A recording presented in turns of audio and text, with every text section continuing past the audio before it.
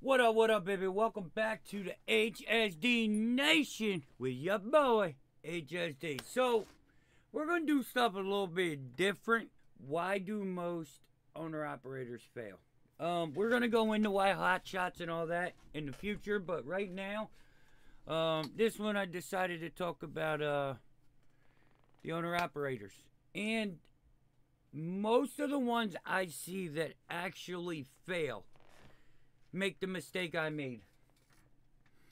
I got with a company, right? And I let the company help me build my company.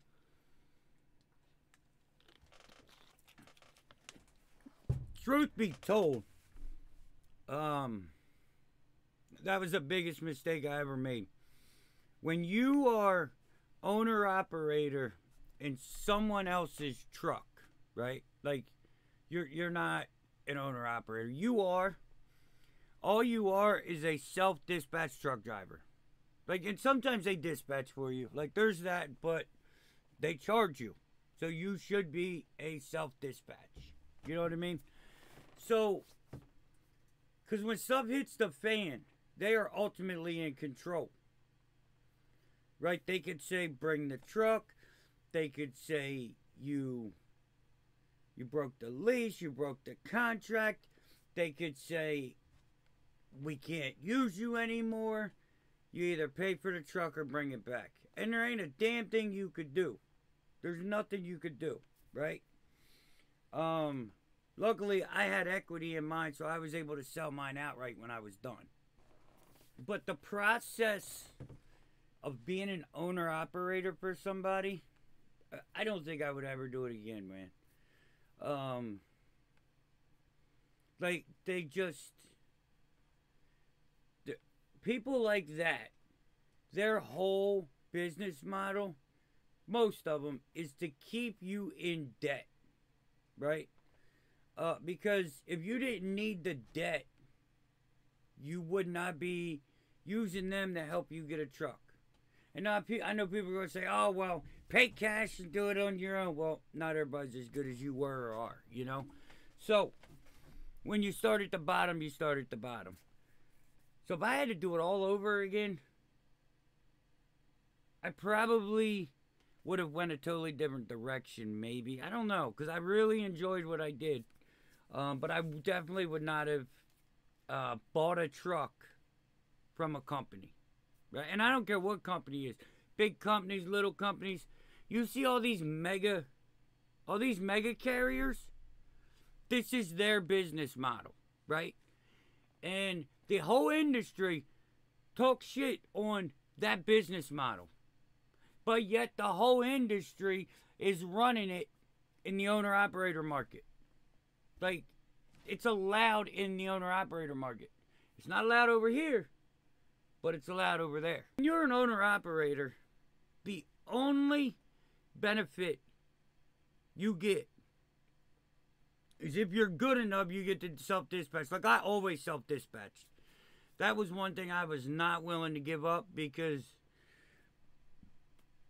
it's bad enough that they don't care about you enough, and they will nickel and dime the shit out of you. The shit out of you. Like, that company I was with, oh my God, dude. Like, there's a reason that company doesn't have owner-operators anymore. Just a reason. He either ran everybody off, stole their truck, or repossessed it, you know. And that's what those companies do. They build their company off the back of the owner-operator. Right? And then when the owner-operator model does not have enough control for the business owner, you're out.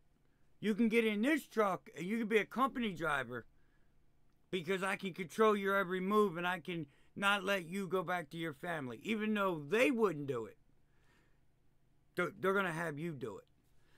And I used to be a really, really big fan of these smaller companies. But I definitely learned a lot. If you have the hustle, you can make the money in trucking even without going all that route. So, With that being said, if you are looking to if you're a company driver and you do not have 60, 70, 80 grand in the bank, stay put. If you are in one of those deadly leases, buyouts, I mean, and I don't care, it goes from Prime to Snyder to Mom and Pop to Joe Blow. And the best part is, a lot of them, they entice you with the big trucks, the nice trucks, the long hoods, which they ain't fuel efficient. They don't give a shit. They're not paying for it. There's a lot of issues in the trucking industry, and I've just been watching, and I see so much that there's no reason I'm not talking about it. So we're going to start talking about it. We're going to bring the heat back to the trucking company. With the brokers, you got to get the right brokers. You've got to get the right truck. Like, this isn't a race. If you race this shit, you're going to lose. So, if you're looking for this kind of content, you're getting started in trucking, car hauling, hotshotting, whatever, or you're just an OTR truck driver that just wants to hear bullshit that you're tired of, you found the right place. So, do you and me a favor. Make sure you like, share, subscribe. Hit that ding ding. And I will see you on the next one.